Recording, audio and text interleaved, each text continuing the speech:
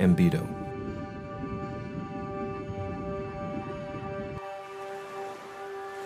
The search for meaning is a search for missing treasure. You've never actually seen it, but you've heard stories since you were a kid. It might have been something you lost years ago. But ever since then, you can't help but keep your eyes open, as if the answer will soon arrive in some windfall epiphany.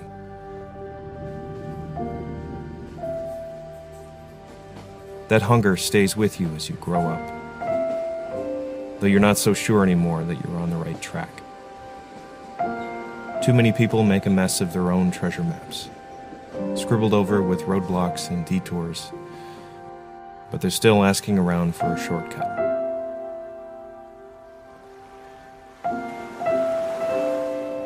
You start to think you can feel it getting closer, that you can read the currents of everyday life and notice something gleaming just below the surface of things.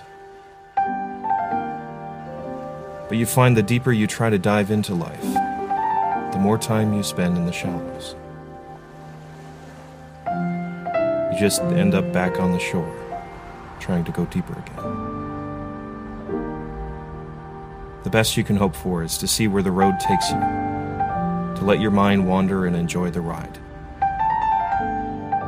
to find those moments when everything falls quiet and the words lose their meaning and it all mixes together, until you can't tell the difference between the ordinary and the epic, and you stop waiting around for some other meaning to arrive.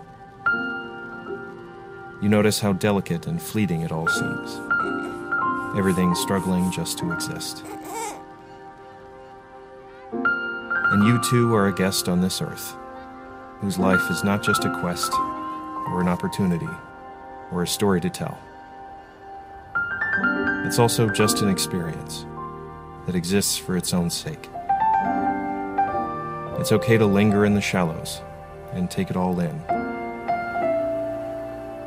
But even that won't bring you any closer to what you're looking for. It's easy to find, but impossible to hold on to.